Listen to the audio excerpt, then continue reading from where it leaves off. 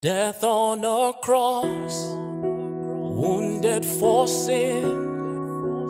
Lay down your life as an offering. Glory to Jesus, our Savior and King. And together we say, this is my Bible. I am what it says I am. I have what it says I have. I can do what it says I can do. I am about to receive the incorruptible, indestructible, eternal seed of the Word of God. My mind is alert. My heart is receptive. I will never be the same again. Never, never, never. I will never be the same again in Jesus' name. And while still standing, please open with me to 1 Samuel chapter 17. And together we read verse 48. 1 Samuel chapter 17. Together we read verse 48. And it came to pass when the Philistine arose and came and drew nigh to meet David, that David hasted and ran toward the army to meet the Philistine. That passage said the enemy ran towards David. And David ran towards the enemy. David chose to confront his Goliath. Today's sermon is part 3 of Break Up Your Fallow Ground.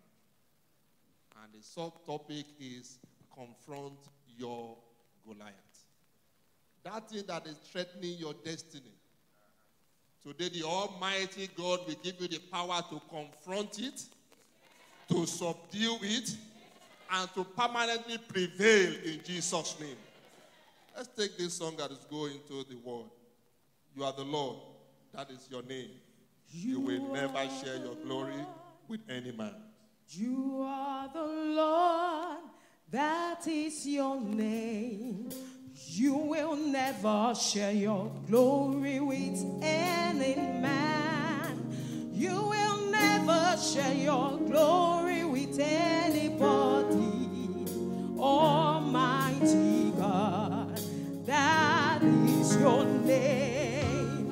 You are the Lord, that is your name. You will never share your glory with any man. You will never share your glory with anybody. Almighty God, that is your name. You are the Lord. You are the Lord. That is your name. You will never share your glory with any man. You will never share your glory with anyone. Almighty God, that is your name. You are the Lord. You are the Lord. That is your name. You will never share your glory with any man. You will never share your glory with anyone. Almighty God, that is your name. Father, you are the Lord. You are the Almighty God. And no one will ever share your glory with you. As we go into your word this morning, Father, speak expressly, O God. The word that we need, every one of us, the word that we need to fulfill destiny, release upon us this morning in Jesus' name. Thank you, everlasting Father. In Jesus' mighty name, we are praying. God bless you. Please take your seat. Good morning. I welcome you into the presence of the Lord. And those that are joining us all over the world, wherever you may be, I welcome you as well. And I'm believing God that there will be a turnaround in your life in Jesus' name. Please avoid any distractions and listen for your own word. Listen for your own word. When you hear your word, you say aloud. Because the word that you need is not necessarily the word that your neighbor needs. I say this every Sunday, and I mean it. There's a word that God has prepared for you as a person today. Listen for that word. The moment you hear it, write it down, turn it into prayers. And I'm joining my faith with yours. A new thing will begin in the mighty name of Jesus. Father, once again, I ask that you put your word in my mouth, you bless your people, and you glorify thy name. In Jesus' mighty name, I have prayed. Break up your fallow ground. Fallow ground represents a ground that cannot reach its destiny, cannot fulfill its purpose because that ground has not been prepared. Fallow ground represents something that God has a plan for, but that thing cannot reach the purpose of God because it has not done its own part. There is something you need to do for the purpose of God to be fulfilled in your life. What is that thing that God wants you to begin to do starting from today? Last Sunday, the subtitle was Fear No More. How many of you remember the sermon for last Sunday? Let me see the hand up if you remember. Fear no more. And you remember it begins by saying fear is a satanic stronghold. It went on to say fear is not from God. Faith and power are from the Lord. And that fear has torment. We're building on that today into this part 3. And today is really going to be transformational, I believe. Confront your Goliath. Today is the Goliath of fear that we are continuing in. And the first point is that the plan of God concerning you shall stand. I say it one more time. The plan of God concerning you shall stand. You might be at a place in your life where you are wondering whether things will still happen the way you desire it. You are worried about your future because some things that are going on make you to wonder. But the word of God for you is that his plan for you will surely come to pass. In Psalm 33, verse 8 and 9, when we open to that passage, Psalm 33, verse 8 to 9. It says, let all the earth fear the Lord. Let all the inhabitants of the world stand in awe of him. Verse 9, the reason for that. Say, he spoke, and it was done. He commanded, and he stood fast. It doesn't matter what others may be planning concerning you. What God has said, that thing will surely come to pass. I join my faith with yours once again, and I decree over your life.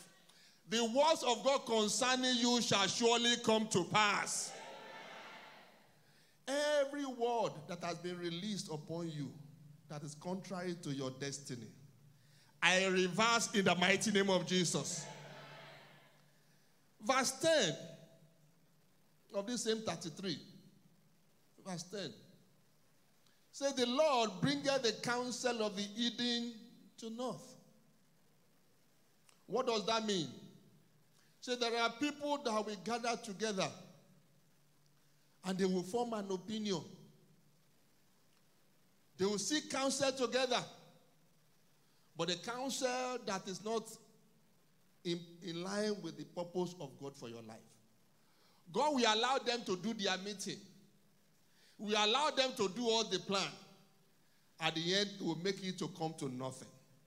I prophesy for you, upon your life, all those who are meeting and they are reaching a decision that is contrary to your joy, that decision shall come to nothing in Jesus' name. You know, something happened in the last 2 days in Nigeria. I will not mention it, but you will know if you have been following events in this country. I don't spend my time too much worrying about politics. But in politics, sometimes God speaks. And it's not one of the parties better than the other, just so you know. And no politician is better than the other politician. They are all the same. But even though they are all the same, God sometimes does his own wonders in spite of who they are. In the last 2 days, you saw somebody rehearsing how to be king. The Bible said they were already doing rehearsal. The stage was already built. They've already awarded all the contracts. Those who are going to be appointed commissioners are already giving testimony. A few hours before it came to pass, God overturned it. I pray for you. All those who are rehearsing to take the blessing that belongs unto you, they will be disappointed in Jesus' name. You know what God was saying concerning that particular event? Is that it's never too late. It's never too late. Just as he said here, he said they will plan. At the end, it will make the plan to come to. If anybody had told the other man that it's still possible you will be governor, he will say, how can? The inauguration is tomorrow. But I pray for you that your own will never be too late in Jesus' name. Why don't you arise and pray for yourself? Father, arise for me. Arise for me. Don't let my own be too late. Go ahead and cry to God. That is what Psalm 33 verse 10 is saying. He brings the counsel of the hidden to nothing. He maketh the devices of the people of no effect.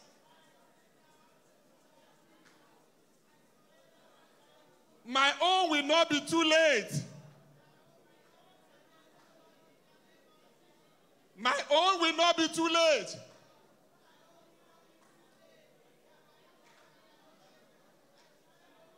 It will not be too late. In Jesus' mighty name we are prayed. Pray that prayer in a more affirmative way. It is not too late for me to be blessed. Go ahead and pray. It is not too late. It is not too late for me to be blessed. It is not too late for God to make a way for me.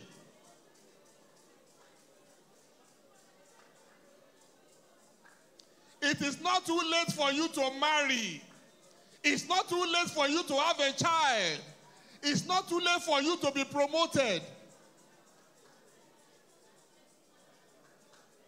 It is not too late. It is not too late. In Jesus' mighty name we are prayed. I pray for you one more time. Even when people think it is too late, your God will arise for you in Jesus' name. Point number 2. God has you covered. You may not know it, you may not feel it. But if you are in Christ Jesus, he has you covered. People can do what they want, but God has you covered. That is why you must confront your Goliath. Whatever it is that is working against you, confront it in the name of the Lord. Romans chapter 8, verse 31. Romans 8, verse 31. It says, if God be for us, who can be? Is anybody here who God is for? You believe that God is for you. So the question is, if you believe that God is for you, can anybody succeed against you? The answer is no. It doesn't matter how you may feel today. Oh, things are bad. Things are not looking good. Don't worry. God has you. God has you covered. That is the purpose of that passage. If God be for us, who can be against us? I don't know what it is that you are going through. But the Almighty God is just laying in my heart. I don't know what it is you are going through. But you will prevail in Jesus' name. They may have said, oh no, it cannot be done. I say it will be done in Jesus' name. Galatians chapter 6 verse 17. Galatians chapter 6 verse 17. Galatians 6 verse 17. Say, let no man trouble me. For I bear in my body the marks of the Lord Jesus. It doesn't mean that they won't try. It just means that they cannot succeed. Because the mark of God, of Jesus, is upon you. I pray for you one more time. That mark will speak for you in the mighty name of Jesus. And any mark that they have put upon you, I uproot in the mighty name of Jesus. I told you a story many years ago. I don't remember when was the last time I told you, but it's a real life story. It happened in Dallas. Around 2000, yes, 2000 or 2001. I was in a prayer department. And we just felt led to go and pray for this lady. The lady was advanced in age. I'm sure close to 40. Beautiful lady. Always in church, loves God, but no husband. As we were praying for her, the Lord opened my eyes and I saw a mark on her. It's not a mark you can see with the ordinary eyes. But I saw the mark. And God led us to pray. I pray for somebody here. Whatever mark the enemy has placed on you that is not allowing you to meet with favor, may that mark be replaced with the mark of Jesus in Jesus' name. In the second service, we will go a little bit deeper. But let me mention a few things. You see, when you bear in your body the mark of Jesus, nobody can stop you. But I want to use a particular story to show you what you must do. Exodus chapter 17, verse 11 to 12. Let's put it on the screen. That is the heart of today's message. Exodus 17, verse 11 to 12. Said it came to pass when Moses held up his hands that Israel prevailed. And when he let down his hands, Amalekites prevailed. The Amalekites are the enemies of Israel. Whenever Moses lifted up his hands, saying, Lord, we can, Israel won. Whenever Moses brought down his hands, Israel lost. Verse 12 explained what was going on. Said Moses' hands were heavy. The man was tired. The man was very tired. So take up his hand.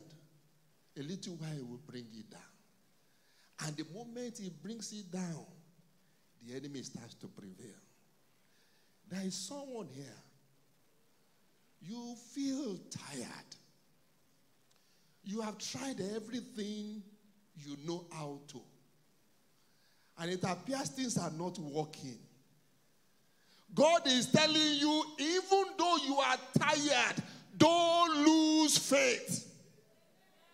I said it one more time, even though you are tired, you don't feel like continuing, you are not even motivated anymore, don't surrender. All eyes closed. You are that person. I don't know what is happening in your life, but you are discouraged. You don't even feel like praying anymore. You have lost hope. Let's just wave that hand wherever you are. God bless you. Just wave it. Just wave that hand wherever you are. Just wave it. Just wave it. Wave it. Just wave it. Please stand. All eyes closed. Just stand wherever you are. God bless you, my brothers. God bless you, my sisters. God bless you. Stand wherever you are. Just stand. God bless you. God bless you. Lift those hands up. Just lift those hands up. Lord, I pray for your sons and your daughters. The grace not to surrender. The grace not to give up. Release unto them in the mighty name of Jesus. The power to hold on to the very end. May God give unto you in the mighty name of Jesus.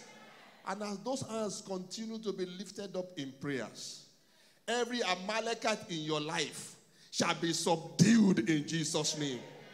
God bless you. You can sit down. So when Moses couldn't carry on, the people around him realized, if we allow this man to put his hand down, we are all going to lose. They decided to hang his hand. The Bible said one person carried one hand, the other person carried the other hand. I pray for somebody here. God will send people that will lift up your hands in Jesus' name. Even when you don't feel like continuing anymore, God will send a helper to you in the mighty name of Jesus. We are going to rise on your feet and pray a simple prayer. Say, Lord, I refuse to fear. Your plan concerning me shall surely come to pass. Go ahead and begin to pray to God. I refuse to fear. I refuse to surrender. I refuse to give up. Your plan concerning me will surely come to pass. Talk to God in faith. I refuse to fear. I am encouraged again to pursue my destiny.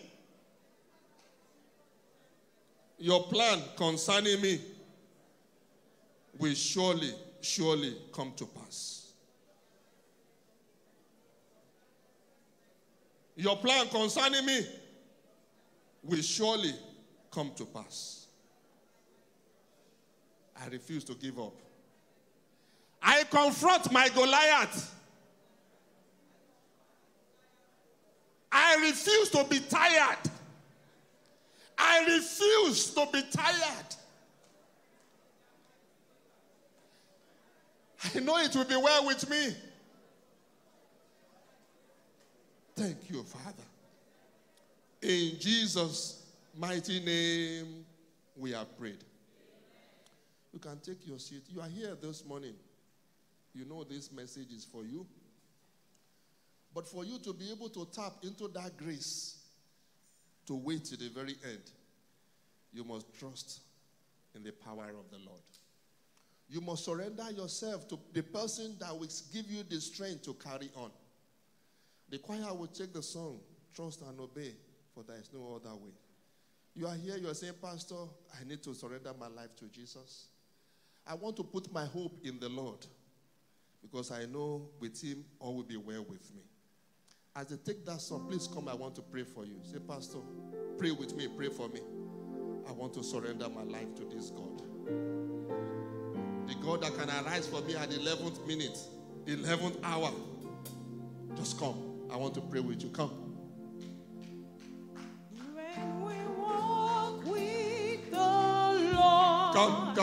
in the light God bless you. of His word, Let's clap for them as they come. all the glory sheds on When you put your trust in the Lord, He will help you. what we do His good will. He will help you. He abides with us till You are watching us online. Send us your name and your telephone number. Keep coming.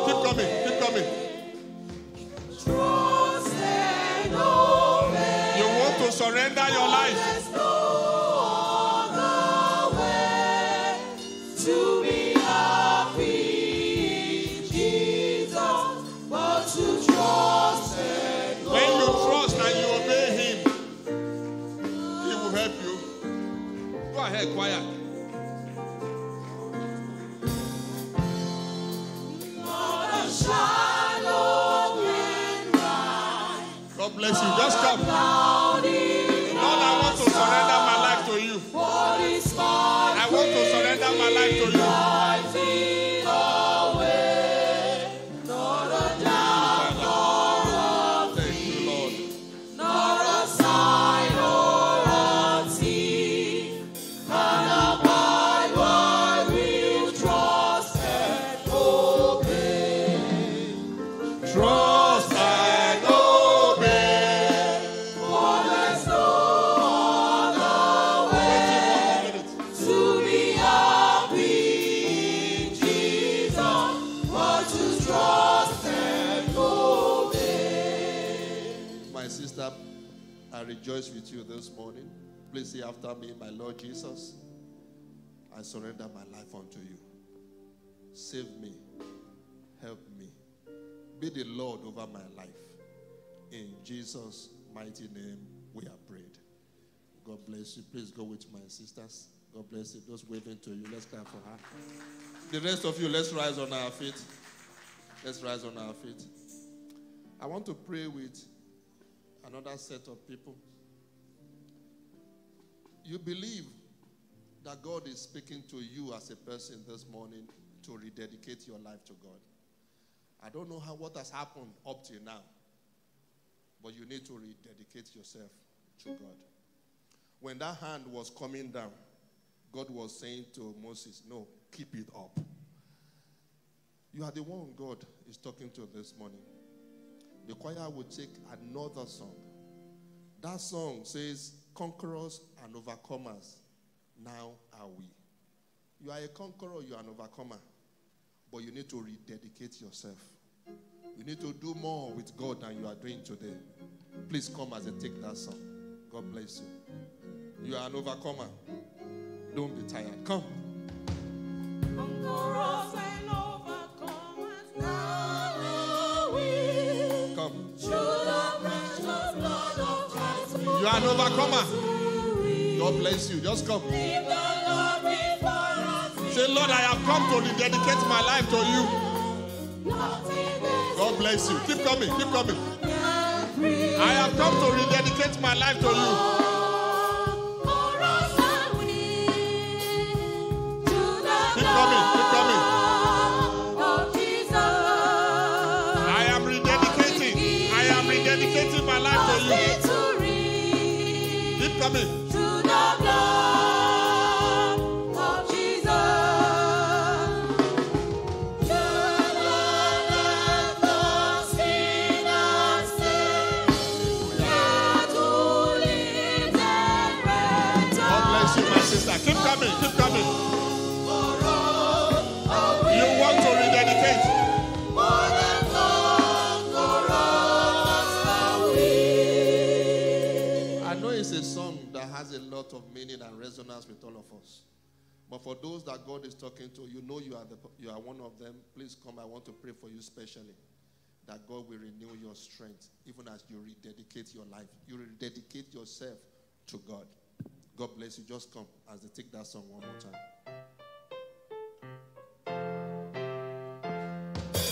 In the name of Jesus, God, we offer prayer.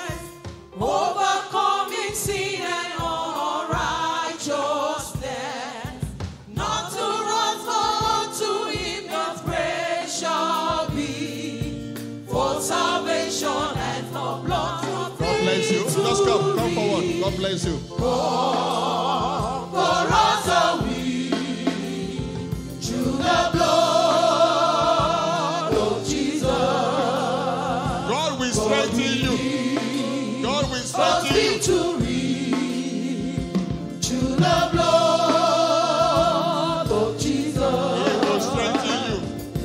God will never see the slave, yet to live and raise again.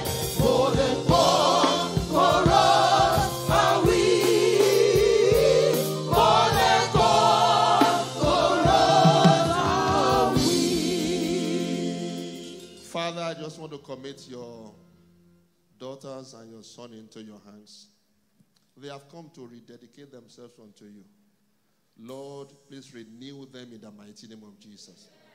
In any aspect of their lives that they may have gone cold, Lord, today, refire them in the mighty name of Jesus. And as they recommit themselves unto you, and as they re-energize themselves in you, Lord, make them overcomers in Jesus' name. Thank you, everlasting Father. In Jesus' mighty name we have prayed. God bless you. You can return. More than conquerors are we.